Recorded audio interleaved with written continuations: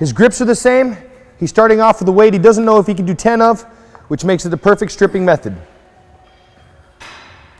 Now, see he's moving a little bit. I'm going to ask Dale not to move anything. Don't lean forward. Don't do anything.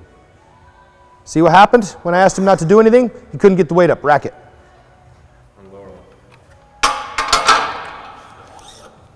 Drop the weight, go.